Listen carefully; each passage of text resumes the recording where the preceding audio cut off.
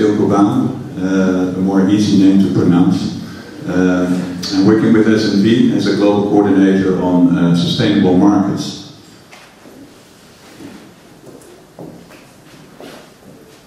Sorry, how do I go down?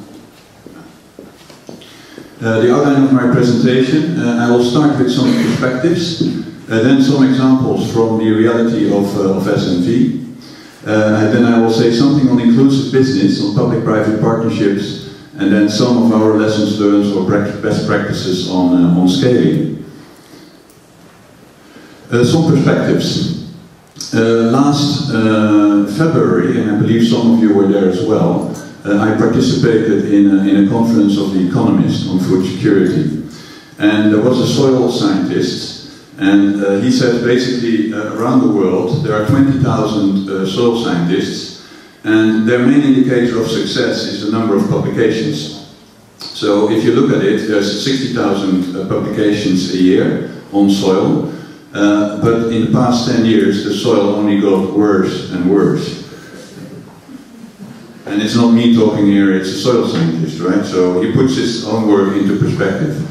Have you seen this picture? How many of you know this one? Good, quite some. It's a sculpture, actually. It's a sculpture in Berlin, and the title of the sculpture is Politicians Discussing Global Warming. Another perspective, an entrepreneur. And actually, her name is Josephine Okot. She was also at that conference, and she presented. And this was a very inspiring story, because basically what she did, she turned a development challenge into a business opportunity. The story is like this. Researchers found out there is a yield gap, about a factor of 3 between the actual yield and what is possible. And one of the main reasons for that is the availability of seeds and the availability of good services. So she turned it into a business proposition. She started to produce seeds locally, and she now has a very well-running business with basically a $2.5 million turnover, 140 staff working for her, mainly female, and 900 farmers supplying seeds to her on a regular basis. And I'm not yet talking about the impact she has on the smallholder farmers. So I think a very nice example. In Holland we love the Dutch diamond. This was mentioned already by Kees Dade, as well as Marcel Eelco Baan. And yeah, basically I'm not saying much on it, but I think the key roles, in my view, would be that the private sector, they are really there to invest and develop innovative business models. The public sector is there to set the rules of the game, establish the enabling environment. The research and knowledge is there to investigate, develop and disseminate knowledge. And NGOs are there to safeguard inclusion and sustainability. Just allow me one slide on SNV. We are the Netherlands Development Organization working in close to 40 countries around the world in 3 sectors, exactly the sectors which also Marcel came up with: energy, water and food. And in agriculture, we basically have 4 themes we work in: sustainable markets, food and nutrition security, climate smart agriculture, and gender and youth. We have a couple of partnerships, and these are not all of them, but as you can see here, there are quite some CG centers actually we are partnering with, and I'm now going to show you a number of examples. And above the examples, it's basically the key lesson learned or the best practice based on that example we have developed. So first of all, in Kenya, a program called Sustainable Market System for Pastoralists in Kenya. We do that together with ILRI. It's funded by the European Union. And it's basically on strengthening the SMEs in livestock, in fodder, in camel milk value chains. It's also to facilitate markets, and if you look at the role of ILRI, obviously it's to develop the knowledge base for climate adaptation for pastoralists. So I think we are very complementary there.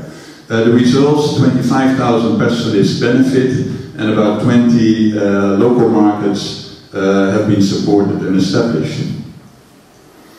So market-based systems, it's about the market and the way the market takes up innovations. Second thing, and I think it was already mentioned by somebody else, there need to be a viable business case at the core.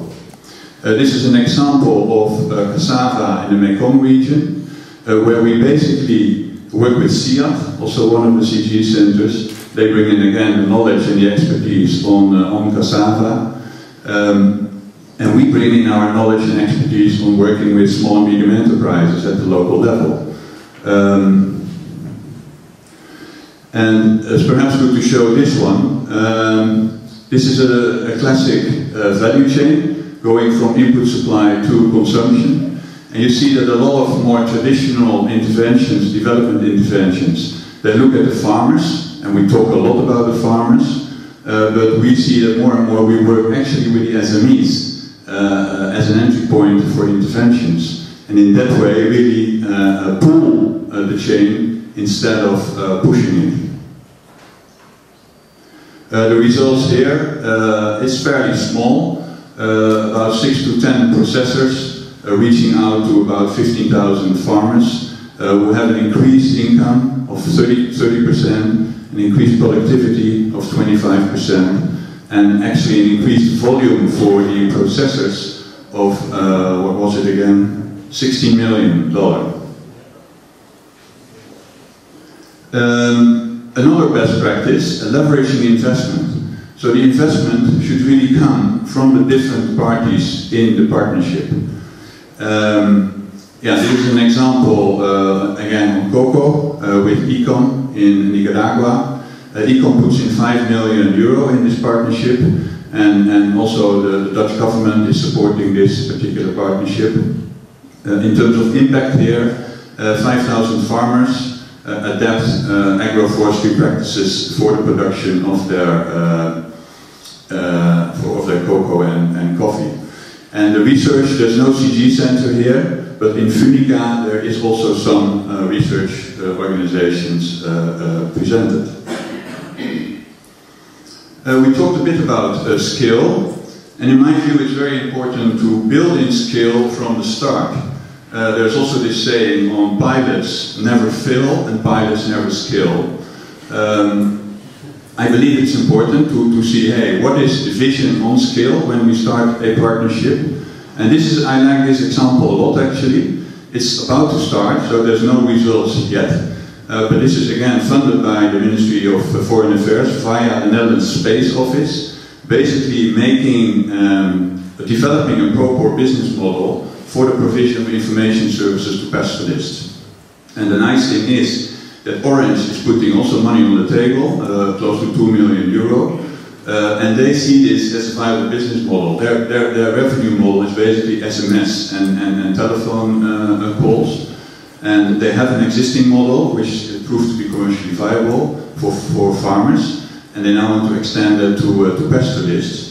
And I mean, the target really is 150,000 pastoralists who will make use of information services. This is about services of information services on where's the water based on the satellite, where's the food, what are the market prices, and they also can call into a technical support facility. Enabling environment, another important factor to achieve skill. And just an example here, a partnership between SNV and IFRI, and again the Ministry of Foreign Affairs. And one of the focus areas is really on sustainable nutrition for all and nutrition sensitive value chains. Again, this is also about to start, and this one has a particularly strong emphasis on advocacy, on really advocating, on strengthening the role of local civil society organizations to advocate for sustainable nutrition for all and nutrition sensitive value chains. So, okay, these are some examples. I have no time to really go in depth. So what are some of the underlying models here? One is what we call the inclusive business model. Basically a model where you incorporate low-income groups in the value proposition or in the value chain of the company. This can be as suppliers, This can be as consumers, or distributors, or as employees. So there's basically the dimension of the economic benefits, and there's the dimension of the social benefits. So some of the core characteristics here: it's a core business initiative. It's building on a business need. We talked a bit about it already. It is climate smart. I added that one actually recently. And it includes the base of the pyramid. So it includes the low-income groups in the business proposition. This is increasingly getting traction, both with big companies, and already there were some examples, but certainly also with small and medium enterprises at the local level, who increasingly want to incorporate and see opportunities, business opportunities, with the BOP and the low-income groups. So I believe, or we believe at SNV, that if you look at skill, you need to buy in, need to have the buy-in of the SMEs, of small and medium enterprises at the local level, and this is a way to do it. Well, we talked a lot about PPP. Just to make you aware of this, as SNV, together with the Partnership Resource Center, Wageningen University CDI, and ACA for All, we have a knowledge program around PPPs, and there is some material here, I believe, on the tables. And this is basically a knowledge program tied in to the PPP facility of the Dutch government, both on water and food. It is really about developing best practices, business models, how do you achieve skill, a lot of those knowledge questions related to PPPs.